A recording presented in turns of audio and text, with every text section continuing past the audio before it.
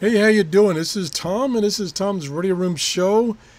And every morning I get on the internet and I search for things for my show.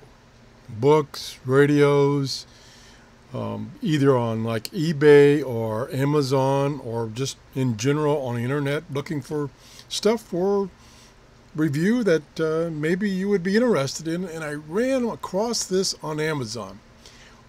Usually this time of year, Amazon has some pretty good deals in that, like most retailers, they're trying to clean out their old stock to make room for new stuff for the coming winter sales.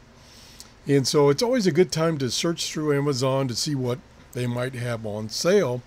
And one of the things I look for is I'll search for a particular subject. Like on this one, I searched for Grundig shortwave, and it came up with several listings, and this is one of them that caught my eye.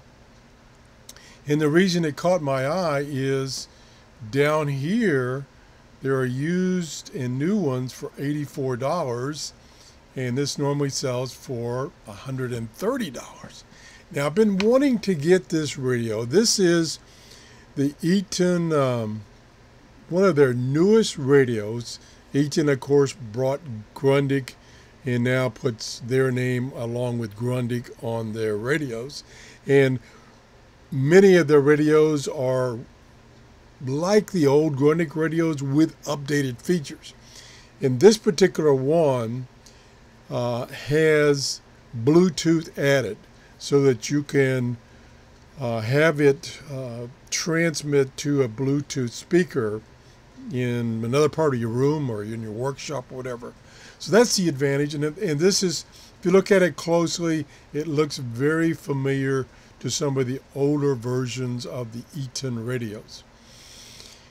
And like I say, I've been wanting to get one of these to try it out and give you a review of whether it's a good or bad radio. But it's, like I say, it's quite pricey. It's $130. And it has not been getting very good reviews. And I think it may be because, I'm guessing here, it may be because people are expecting more out of it, since it's a fairly new radio. Well, the problem is it's basically the old radio with Bluetooth. So it's really nothing really new.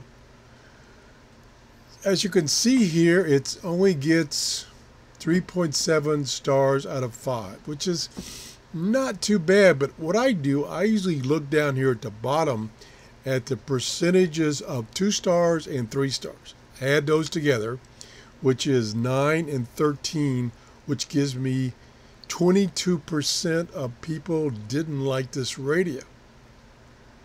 That's kind of a high number. But then if you compare it to the 5 stars and 4 stars, which gives you a total of 67, it's a pretty good number. So it's kind of on the edge there, being a good bad radio. So like I said before, I noticed that they had some new and used for $85. That's down there in the range where I could use some of my Amazon credits that I've gotten from my Amazon store and purchase this. So I clicked on this to see where those are coming from. Well, the top most of them, wow, goes down all the way down to here. All of these come from the Amazon, I'll call it used store, which means they have been purchased and returned for some reason. And you can see out of the 1, 2, 3, 4, 5, 6 entries here, they're all, well, I take that back, 5 entries. They're all from the warehouse deals, which is an Amazon warehouse for return goods. And then you kind of look at the very generic description. Let me just do a read more here.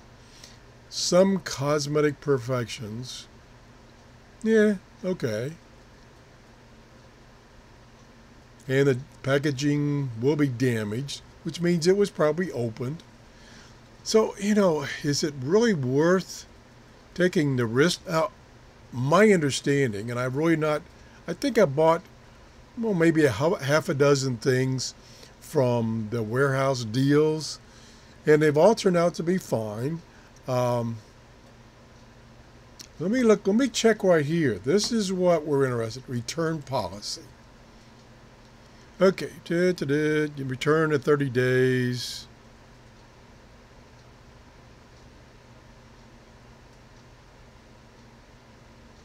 I was trying to see if there was a special policy for these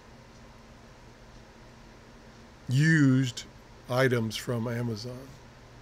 And I'd see it. So I will check on that. But I think, and don't hold me to it, I think if you buy one of these from the Amazon warehouse store, you get the same return policy that you get if you bought it brand new. I think that's the case. So I might go ahead and opt to get one of these. I'm going to go back and once again research this radio and see what the complaints were. I know the original radio before this one, I can't remember the model number, and I've reviewed it. I think it was called the Field Radio. These switches right here, these two switches right here, were kind of loosey-goosey.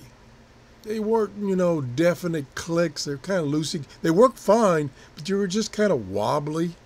And I think on the previous version, this big tuning knob was a little wobbly. Other than that, I think they worked fine. They have a lot of features. You can go back and review my shows on the predecessor to this, which is the only difference that I can see is this one has the Bluetooth transmitter built in. So I'm really on the fence about getting one of these. If you have purchased one of these and you have some experience that you would like to share, me and my subscribers would love to hear from you. Other thing, that's interesting. I must have, okay, they got several models here. So I have to be a little careful in that I'm pointing to the right model, which is this one here that I came to. Let me just, for the heck of it, this is radio I've got. I've had it for about 3 years. I love this radio, but the price has gone out of sight. I think it was like, when I got it, which was given to me by one of my subscribers, it was about $259. It now has gone out of sight. Let's just click on this for a moment and see if they have. Yep, they have some used ones, and it's in the Amazon warehouse. So they're clearing out their stock, stuff that has been returned. So, buyer beware, but you might get a good deal here from Amazon on a piece of returned equipment. That's it. If you enjoyed my show, please give me a thumbs up. Have a great day. Bye-bye.